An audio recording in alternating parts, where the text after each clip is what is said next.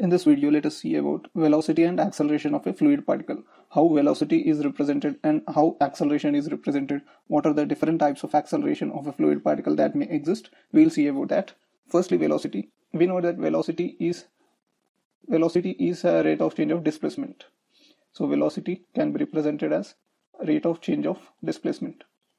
Per unit time, how much displacement it is moving, that is called as velocity. So velocity may not be only in the specific x direction, or may not be in specific y direction, or may not be in z direction. Velocity may be in x and y plane, velocity may be in x and z plane, velocity may be in space, that is x, y and z space. So velocity may be in any direction, but we represent u as in x direction. In x direction, what is the velocity? That is u, which is dx by dt. This x is displacement in x direction. Suppose if we consider a 2D plane, x and y are the axes. If it is traveling from this point to this point, this is x comma y. So the distance traveled by this particle is x in x direction, and distance traveled by this particle in y axis is y units is the distance traveled in in the direction of y axis.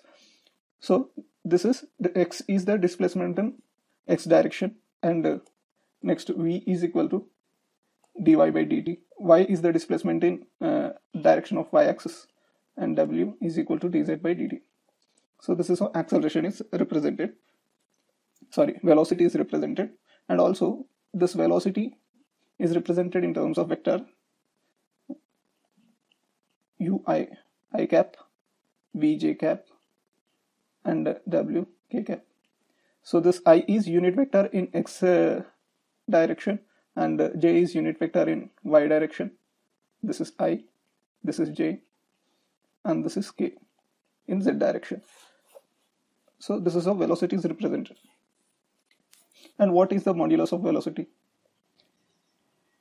So the magnitude of velocity is under root of u square plus v square plus w square.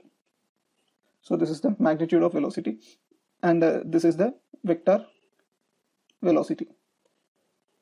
So we have seen in the types of fluids that steady flow, uniform flow, we have seen that. In that the velocity changes with respect to time, and also with respect to position. With respect to time and with respect to position. So this is very important to differentiate with respect to time and with respect to position. So firstly, let us see how our acceleration classified: tangential acceleration and normal acceleration. This tangential acceleration is which changes with a magnitude. If the magnitude of velocity changes, then it is said to be tangential acceleration. If the if the direction of velocity changes, then it is called as normal acceleration. For example, the flow is in this way. So here, suppose this is the magnitude of velocity v1, and this is the magnitude of velocity v2. So here the magnitude is changing. Then if magnitude changes, velocity changes, and acceleration exists. If direction changes, then we say that velocity changes. Since velocity is a vector, if a vector is magnitude which has magnitude and direction, so if direction changes, velocity changes, then also acceleration exists. So in this case, the velocity is in this direction, and when it comes to this point, the velocity changes in this way. So here there is directional change of velocity, so that acceleration exists. That is called as normal acceleration. Suppose this is converging. Suppose that this flow is converging. So as it converges, the velocity increases. So the magnitude of velocity is increasing, so acceleration exists. So that is called as tangential acceleration. If the magnitude of velocity changes, then it is called as tangential acceleration. If a direction of velocity changes, then it is called as normal acceleration. And also there are different types of acceleration based on time and position. We have seen that as the time, with time and with position, the velocity changes. So if it changes with time, then it is called as temporal or local acceleration. Temporal or local acceleration. If it is changes with position, then it is called as convective acceleration. We have seen in steady flow that if there is a flow, and if we consider at this section, at some time t1, the velocity is v1, and at time t2, after a change of time, if the velocity is v1, then there is no change in velocity, and for that there is no temporal acceleration. Temporal acceleration means with respect to time at any particular position, if the velocity changes, then that acceleration is said to be exist. For example, for t1 it is v1, and for t2 the velocity is v2. At this position, at this cross section, at the time t1 the velocity was v1, and at time t2 the velocity is v2. Then it is said to have temporal acceleration or local acceleration. We are considering only at a section, but at different times. Then it is called as temporal acceleration. For example, there is a flow flowing, and at time t1 the velocity is v1 here, and at time t1 the velocity is v2. So at a particular time t1, the velocity at section 1 is v1, the velocity at section 2 is v2. So here the velocity is changing with respect to position. In first position it was v1, and in second position it is v2. Then it is said to have a convective acceleration. At the same time, at a particular, for example, after traveling 4 seconds, so in 5th second, this is 5th second, this is also 5th second, the particles here and the particles here having velocity v1, and here having velocity v2. So the velocity is changing with respect to position. So at first position and at second position, the velocities are different. So it is said to have convective acceleration. So that is the difference between temporal and convective acceleration. So tangential acceleration is magnitude change of velocity, and in this tangential acceleration, the temporal acceleration is given by acceleration is equal to dou v by dou t. So temporal is at a particular section, at t1 velocity is v1, and at t2 time velocity is v2 at this section only. So that is dou v by dou t. And in convective acceleration, let me say this is local acceleration, this is convective acceleration. So convective acceleration is represented as this. So velocity into dou v by dou s. So this is changing with respect to space coordinates or position. So that is convective acceleration. And in temporal acceleration, for a normal acceleration, that is, so this is tangential, this is tangential. So here temporal or local acceleration which is normal is equal to dou vn by dou t. So normal acceleration is change in the direction.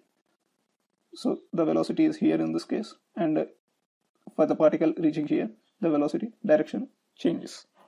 So that is dou vn by dou t. For this, at this section, for time t1, it was velocity v1, and at time t2, the velocity is v2. So that is dou vn by dou t. And convective acceleration is v square by r. So convective normal acceleration is v square by r. So this r is radius of curvature of this streamline. Radius of curvature of streamline is r. So the tangential acceleration, total tangential acceleration is equal to this temporal acceleration plus convective acceleration. This temporal acceleration is dou v by dou t plus v into dou v by dou s. And in this case, normal acceleration, it is temporal or local acceleration plus convective acceleration. In temporal acceleration, it is dou vn by dou t, and convective acceleration is v square by r. So we have seen in velocity that in x direction the velocity is different, in y direction velocity is different, and we sum up the all values, then we get the actual velocity with which it is traveling. So in acceleration also, in x direction, in y direction, and in z direction we have different values. So in x direction, acceleration in x direction is equal to dou u by dou t. So dou u by dou t is with respect to time, the velocity is changing. That is called as temporal acceleration. This is temporal acceleration plus. So this is dou v by dou t, and in case of x direction, it is dou v by dou t. Here it is velocity into dou v by dou s.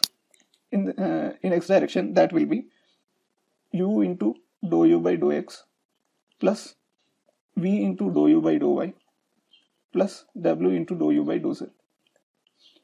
So how to remember this equation is, the acceleration in x direction, which means change of velocity in x direction. So change of velocity in x direction means change of velocity in x direction that may change with respect to x, or that may change with respect to y, and that may change with respect to z. And this representation is v into dou v by dou s. So here u v w comes here. So in y direction that will be, so dou v by dou t plus here dou v by dou x plus dou v by dou y, change of velocity in y direction with respect to y, and a change of velocity in y direction with respect to z. And here comes u v w. And in z direction it is dou w by dou t, this is temporal acceleration, and dou w by dou x plus dou w by dou y, this dou w by dou z, and we need to multiply this with u, v, and w. That's it. Remember this in the simple way. So here we represent this with acceleration is equal to dv by dt. We write it with capital letter. So that is equal to dou v by dou t plus v into dou v by dou s. So this is temporal, this is convective acceleration. So